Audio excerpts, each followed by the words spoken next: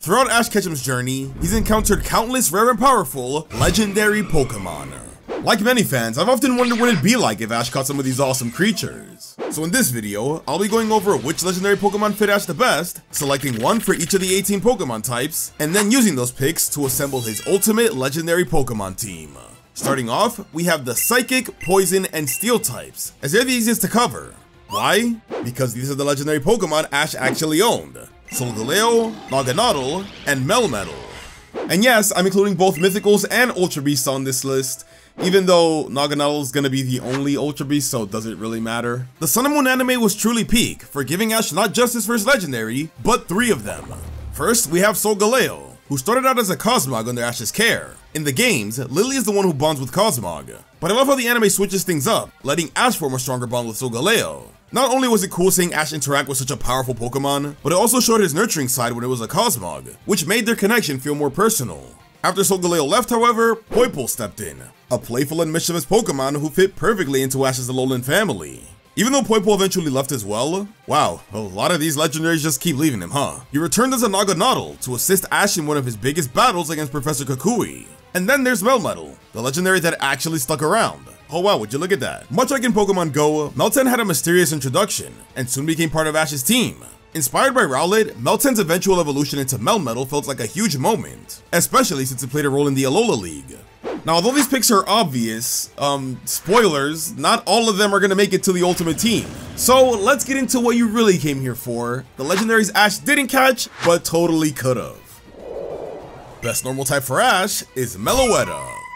During his time in Unova, Ash befriended Meloetta, leading to her following him through his journey. This was the first time a legendary or mythical Pokemon actually traveled with Ash for an extended period. Their bond was unique. Meloetta often used her singing abilities to help Ash and his friends, and it felt like she was truly a part of his team. Unfortunately, they wrote her out by making her need to return to the forest village where she came from, despite it being very clear that she was much happier with Ash. Best fire type for Ash is Victini. Continuing with Ash's Unova journey, Victini is another good example of a Pokemon that formed a strong connection with Ash. During the events of the 14th Pokemon movie, Ash met Victini in the Kingdom of the Vale. Similar to Meloetta, this was another wholesome friendship. Victini's tragic backstory of being stuck in the purgatory that is the Vale for hundreds of years made Ash's efforts to free him even more emotional. Ash even fulfilled Victini's wish to see the ocean, showing the depth of their bond. Too bad once he did, Victini was kinda through with him and just dipped out. Best water type for Ash is Suicune.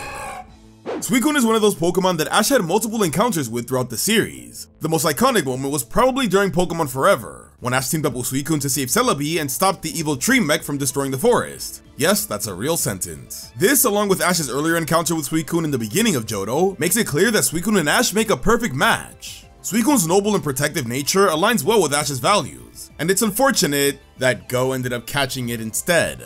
Remember how mad Yucine got at Ash for just seeing Suicune? I can only imagine how he must be feeling about Go right now. Best grass type for Ash is Celebi. Now, speaking of Pokemon Forever, Ash's connection with Celebi spans multiple appearances, starting with this movie. Both him and Sam formed a strong friendship with Celebi, that honestly, either one of them could have ended up catching. That wasn't the only time Celebi crossed paths with Ash though. From the Celebi he saved during the Battle Frontier, to the one that sent him back in time to inspire Professor Kukui, Celebi and Ash just seem to gravitate towards each other. That last one especially is kinda wild, cause Celebi is literally responsible for creating the league that Ash ended up winning. So just for that, it deserves to be an Ash Pokemon. Does it make the Ultimate Team though? Let's continue to find out. Now, since I mentioned the Alola League, best electric type for Ash is Tapu Koko. Tapu Koko, the guardian of Melemele Island, played a significant role in Ash's Alola journey. From the moment Ash arrived in Alola, Tapu Koko kept its eyes on him, gifting him a Z-Ring and eventually challenging him to an epic battle at the Alola League. The bond they formed through these battles was clear, and by the end of the series, it was obvious that Tapu Koko had immense respect for Ash's growth as a trainer. It's not far-fetched to imagine Tapu Koko choosing to stay by Ash's side, especially considering how it battled under Professor Kukui's command. So if anyone else could tame Tapu Koko, it's definitely Ash. Honorable mention for electric is Zekrom, since Ash was clearly meant to follow the hero role of the games to parallel End's Reshiram. Too bad Best Wishes kinda butchered that. So Zekrom will have to live on as Kyurem Black for Ash's Ice-type legendary. Honestly, none of the other Ice-type legendaries really fit Ash, so that's why I went with this choice. And you might be wondering why I didn't put Zekrom as the Dragon option, but that spot is reserved for a much more fitting legendary. Best dragon type for Ash is Latias and Latios. That's right, I'm going with both. Fans have been clamoring for Ash to catch Latias since the 5th Pokemon movie, where they shared an unforgettable bond. Ash's friendship with Latias was one of the strongest legendary connections he's formed. No, not like that! And their teamwork to save Latios was the highlight of the film. The two Pokemon showed their admiration for Ash by helping him throughout the movie, and their return appearances in the Hoopa Clash of Ages movie only further proved how natural this duo is with Ash. Seeing Ash ride a Mega Latios was a dream come true, and is literally the only good thing about this stupid movie. But that's a topic for another video. Pokemon Journeys would then continue this Lottie trend by having Ash befriend another Latias during Aim to be a Mid-Master. This is one of the biggest missed opportunities of Pokemon Journeys, because imagine how crazy it would have been to end Ash's journey by having him catch Latias. But they didn't. They even had Ash battle with Latios, reminding us yet again of how well this works, only for him to still hate humans and take Latias with him. I hate it here. Alright, let's calm down a bit with some rapid fire legendaries. Best dark type for Ash is Zarude. I'm gonna be honest, I still haven't seen Secrets of the Jungle yet. I promise I will, but I still think Zarude fits him. Ash can be a little monkey boy sometimes, so it just works perfectly. Best bug type for Ash is Genesect. These two don't really look that good together, but Ash did befriend one in the 16th movie. Also, it's literally the only choice. It was either a Genesect or Arceus Bug. I don't really like the Ultra Beast. Best rock type for Ash is none of them. These guys suck. Regirock belongs to Brandon, Diancie formed a greater connection with Bonnie, and Terrakion is just no. So my pick is gonna be Ogerpon with the Cornerstone Mask, which is technically a rock type. Now Ogerpon does fit Ash really well, and if he ever went on a Paldean journey, he'd kinda have to have one for the Kieran storyline to work. That'd make for a pretty good series. And since we're talking about a hypothetical Scarlet and Violet anime, best fighting type for Ash is Koraidon. Though Kubfu and Urshifu are great fighting types that fit Ash's personality, I still have Koraidon as my top pick. If Ash ever traveled to Paldea, I can totally imagine him forming a bond with Koraidon, mirroring how the player character bonds with it in the games. Koraidon's friendly and wild nature would mesh perfectly with Ash's adventurous spirit, and the idea of them sharing sandwiches together during their journey is just too wholesome, which makes the fact that we didn't get a Scarlet and Violet series all the more sadder. Best ghost type for Ash is Giratina. Longtime Pokemon fans will remember the infamous moment in the 12th movie where Ash literally yells at the legendary Giratina to stop fighting. Stop fighting! And would you believe it, it actually worked. This was due to their encounter in the 11th movie, where Ash was able to get on Giratina's good side for stopping the reverse world from getting destroyed or something. I don't really remember, that movie was boring. Best ground type for Ash is Groudon. The first reason being, Groudon looks cool. Well, the second reason is the fact that after Pikachu absorbed the blue orb and turned evil, it was under the control of Groudon. Or he was trying to help Groudon? I don't really remember, that episode was boring. Point is, Pikachu and Groudon were buddies for a moment, so he could also be buddies with Ash. Best fairy type for Ash is Zacian. Seeing as how Ash used the rusted sword during the darkest day, and Zacian came to his aid because of it, it's only fitting that Ash catch Zacian, which would complement Go Zamazenta. Oh, that capture didn't happen. Damn it, Journeys.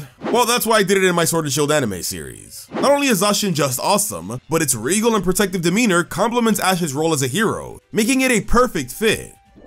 And lastly, best flying type for Ash is Ho-Oh. There's no better way to end off this list than with Ho-Oh, the legendary Pokemon that's been there since the very beginning of Ash's journey. From the first time Ash saw Ho-Oh in episode 1, to its symbolic presence and ability to reignite Ash's passion after tough losses, Ho-Oh has always represented Ash's unwavering spirit and the endless adventure that lies ahead. Also, let's not forget the importance of Ho-Oh in the 20th movie, which reimagined Ash's origin story and allowed him a chance to battle Ho-Oh, something fans have waited decades for, even though he didn't see it, so that movie was a waste of time. And now that we've picked a legendary for each type, it's time to assemble Ash's ultimate legendary Pokemon team. First up are the legendaries Ash already has, Solgaleo and Melmetal.